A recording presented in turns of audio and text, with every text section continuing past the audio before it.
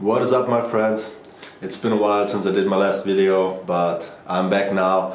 I just finished my studies 2 months ago, finished my physiotherapy program with a bachelor's degree, and yeah, I'm currently in the process of setting up my online PT business, so this is supposed to launch soon. I'm gonna let you all know, but for now I thought I'm just gonna put out some more content on my YouTube channel again. Because I just received my Reflex order. So Reflex is my sponsor, where I get all my supplements, and I just thought, okay, I'm going to show you all the supplements that I'm taking, and not only me, but for example also my parents, and that I advise to all my friends and clients and everybody, why I'm taking them, what are the effects and everything. Yeah, I hope you're going to enjoy this video. I'm just going to start. I got my order down here. Let's see. So, like this. So, as I said, it is not only for me. That's also a big part is for my parents as well, because I got them to hit the gym regularly. They go at least once or twice, sometimes 3 times a week. It's very important for people, the older you get, that you train your muscles, because your body naturally tends to lose muscle strength and muscle function, and in order to prevent this and retain a high quality of life, you need to train, and also you need to take in adequate amounts of protein. So the older you get, the more resistance your body gets to protein, so it's even more important as you age that you take in sufficient amounts of protein, and actually, because your body gets kind of protein resistant, the optimal strategy is to take higher amounts of protein, less frequent. So 2 or 3 protein feedings a day with higher amounts is more optimal than, let's say, 5 or 6 small feedings. There's just a side note. 2 Reflex 2.2 liter gym jugs. Every time during my training I drink my BCAAs and I kill a whole of those. Then I got 2 boxes of the new protein bars, coconut papaya and cacao orange. Actually I already tried them. They're pretty decent, though I wouldn't call them a protein bar. But I like protein bars as a replacement for other sweets or snacks. If you have like a craving, you want just something in between, maybe you haven't eaten anything in a while and you want to hit the gym, you don't want to eat anything like heavy, and a small protein bar might be handy. And it's always better, especially if the ingredients are good. Not all protein bars are the same, but if the ingredients are good, they are a better alternative than eating like a regular candy or some other processed stuff. Although you have to be aware that, yeah, most protein bars still, it's not as good as a whole food source, because they are still processed. There's still some sugar or some other ingredients in it, but good alternative, protein bars. And then these are actually for my parents and for me a little bit, but these are especially for me. Those are the Reflex Air Bars. Honestly, they are my favorite. They have the best ingredients of all the protein bars that I know out there. I don't want to like make too much advertising here. I'm just saying, if you go for protein bars, look at the ingredients. Not all protein bars are the same. There are huge differences.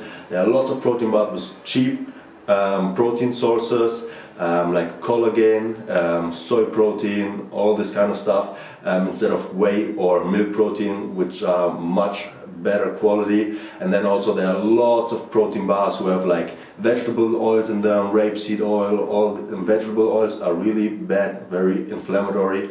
Then they have lots of ingredients. Just look at the list. So the longer the list, the more ingredients you have.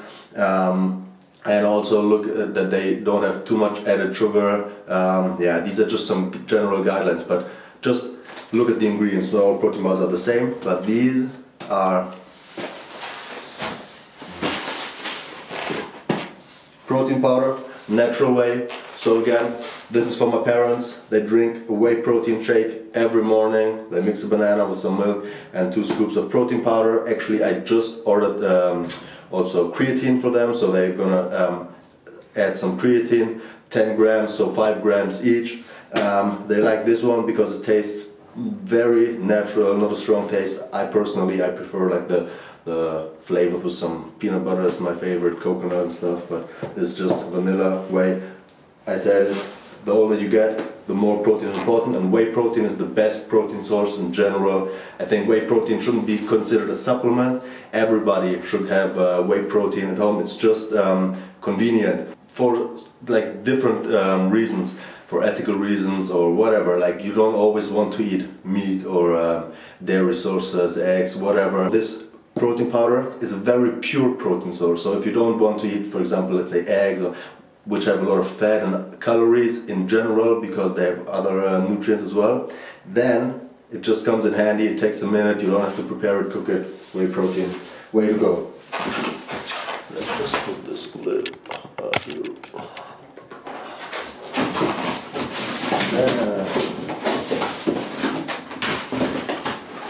Next up, Reflex Next Gen Pro multivitamin. Generally speaking, I don't think multivitamins are required if your nutrition is good. If you eat a variety of fruits, if you eat some berries, if you eat a banana here and there, apple, if you eat lots of vegetables and not always the same vegetables, not only broccoli and spinach or whatever, but a variety, different colors. If you have like carb sources that contain nutrients, if you don't, I mean, I'm a fan of white rice, but it doesn't contain a lot of nutrients. If you eat some oats, if you eat sweet potatoes. So if your nutrition is good, you eat some fish, I don't think you need multivitamins. But for example, if you're on diet, if you don't eat like as much, if you don't want to like worry about it, or if you, I mean, you have to make sure that you eat like all these foods every day. If you just want to like be a little bit more relaxed, multivitamin might be handy, and I ordered these particularly for my upcoming time in California, where I know where vegetables and everything is pretty expensive, and I know, yeah, I'm gonna eat out with friends, and my nutrition won't be as good as it is here today. So just to be safe, I will take these. Again, quality matters. I'm convinced of the quality of these multivitamins. There are lots of multivitamins, just like 1,000 things, a little bit here, a little bit there, but so just make sure you take a good one. Zinc matrix, zinc matrix, zinc matrix. So this is magnesium, zinc, vitamin B6, and there's actually also copper and boron in it, but especially so, this is a staple. What I recommend to everybody is supplementing with zinc and magnesium. Research has shown like numerous times that the majority of the population has a deficiency in magnesium and zinc. If you want, go to the doctor, check your blood levels. Otherwise, I think, especially if you're active, you cannot like overdose magnesium in it. So it's just safe to supplement it. Take it before bed. It's going to improve your sleep. It's good for your hormones, good for your body, good for your immune system. So magnesium, for example, is involved in like more than 300 like chemical processes in the body. It's also for your bone density, for your heart. It lowers blood pressure, relaxes the muscle. It's good. It's for muscle contraction. So these minerals, they have a lot of important functions in the body, and most people, especially if your diet is not on point, won't get adequate amounts. And even if you get them from food, for example, like legumes and other foods, they have a lot of anti-nutrients, they are called, which prevent the absorption, or like impair the absorption of these nutrients. So yeah, it's not the same from food. If you want to go sure, make a blood test, check it, otherwise supplement it. Zinc, magnesium before you go to sleep, essential. Also my parents take it. Zinc matrix. All the same, it's a lot, because I'm going to California next month for 3 months, and I'm gonna take a lot with me, and the rest from my parents.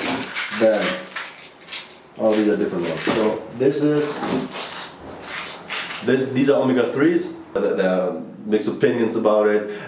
They've been shown to protect from heart disease. Then again, they do not show to protect you from heart disease or anything. Anyways, they have a lot of functions, so they improve your insulin sensitivity.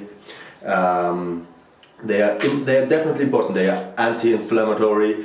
The relationship between omega-6s and omega-3s is critical, because omega-6s, which you get from vegetable oils or vegetable fat sources, they are pro-inflammatory, and though they are both essential, but it's about the relationship. An optimal relationship is something like 3 or 5 to 1 omega-6s to omega-3s, and research has shown that in like the modern culture, the relationship is screwed, so it's much more, it's something between like 20 to 30 to 1. So I always recommend people to eat fatty fish, like at least 2 or 3 times a week, which is also like the standard recommendation to eat this. But still, on top, I supplement with like 3 grams every day, and on the days that I eat fatty fish, like wild caught salmon is the best, obviously, but there are lots of other sources, tuna, anything. I do not take them. That's as easy as it is. Omega-3. The rest here, that's all vitamin D3. And I cannot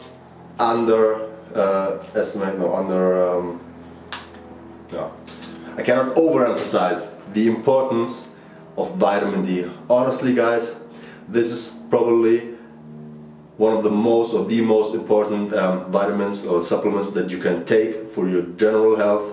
Vitamin D plays a role for so many things, and again, this is clear that nearly everybody in the population has a deficiency in vitamin D, or like maybe not a deficiency, but is in the lower range. At least like you want to be in the higher range, between like 70, 75 to 90 what is it, millimole per liter or something. I don't know the unit, but most people are in the low range or have a deficiency. In order to get like sufficient amount of, or for your body to produce sufficient amount of vitamin D, you need to be exposed to sunlight every day for 30 minutes completely naked. So already sunblock level 5 or higher blocks all vitamin D. You don't get it through windows, through car windows, anything, and you also don't get it if you wear your clothing, and yeah, so that is the thing. And even if you get it one day, what about the next day? You're not going to lay in the sun every day for 30 minutes naked. So it costs nearly nothing. Just take it.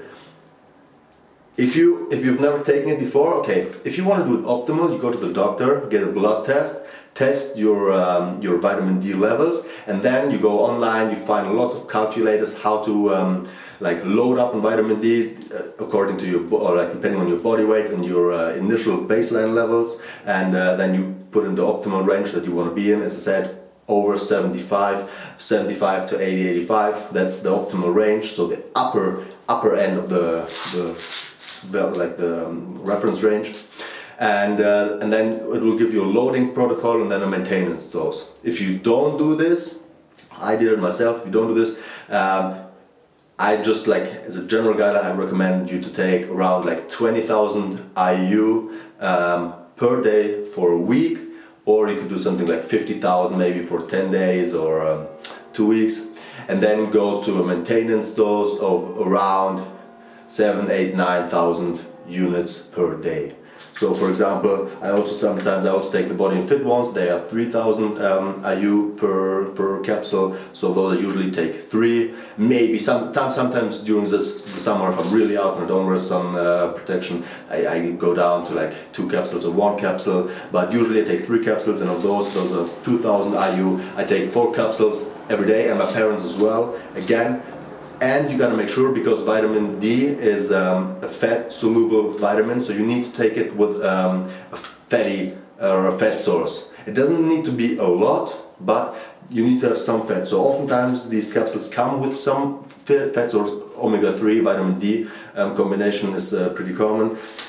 I recommend you either take it with your fish oil, 3 grams of fish oil together with vitamin D, or with any meal that contains some fat, like as I said, like 3, 4, 5 grams of fat should be sufficient, and take it every day. Every day.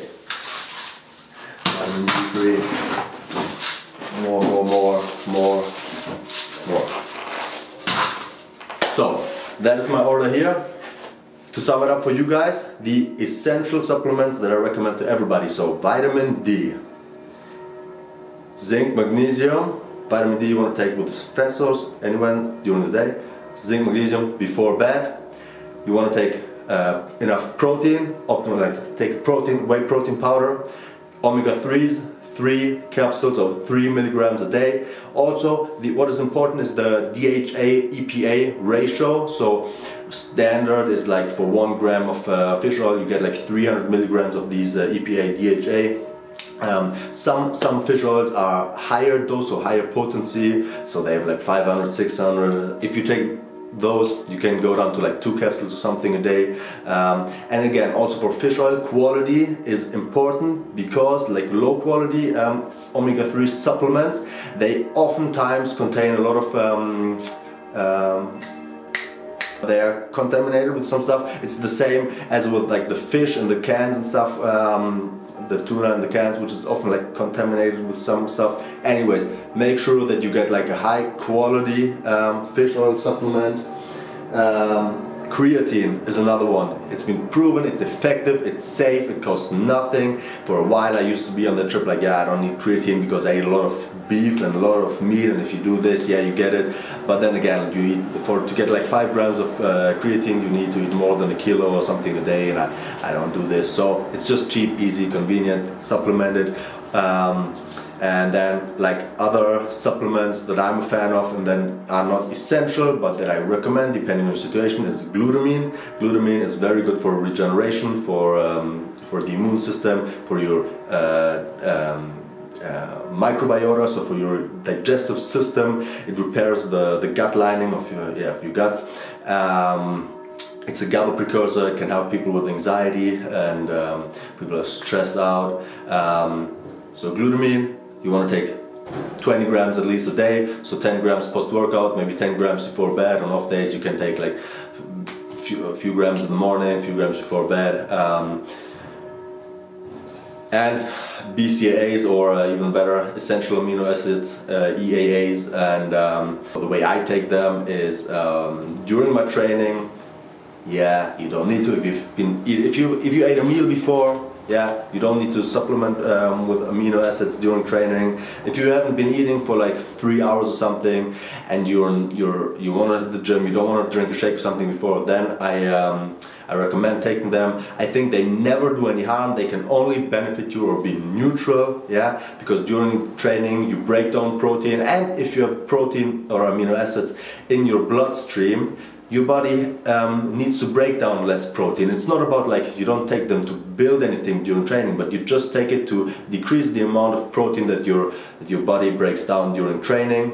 And like there are many other ways that you can use them. You can use them in between meals. So for example, if you're not eating for like a longer time, 4 or 5 hours, and maybe you ate like a big meal for breakfast, you're not going to eat, then yeah, taking like 10-15 grams of essential amino acids or BCAAs in between is a good strategy. Or especially for you if you're vegan or vegetarian and you don't need like a high quality protein source with your meal. What you can do is, because for example for plant-based protein, from quinoa, from legumes, from all this stuff, the quality of the protein is not high. They don't have enough of the BCAAs, and especially not enough leucine to trigger muscle protein synthesis. So it's just, instead of like taking double the amount or like 3 times the amount which you would need from a plant-based source, you just supplement with 5 grams of 10 grams of BCAAs.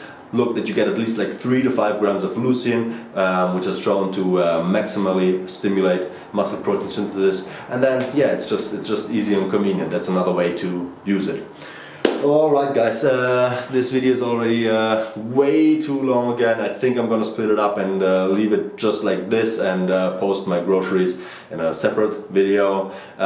Please guys, leave me some feedback, comment below. Let me know if you think these videos are too long, I'm talking too much, just cut it down to the point. Or if you like the level of detail, I mean, yeah, you could always go into more detail with research and stuff, but that's not my style. But I also don't want to make like just superficial videos saying just like, oh yeah, I take this, I take this, I take this. Yeah, so I want you to like know why I'm taking it, so you can make your own choices.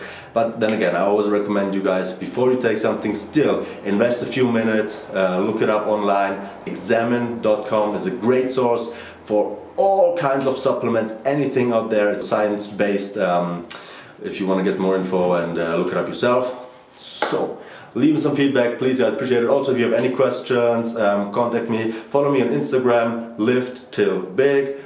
You can send me messages there, or yeah, drop your comments below here on YouTube. And yeah, if you want to like it, maybe share it, we'll see. Anyways, I hope you enjoyed it, and I'll see you next time. Peace out.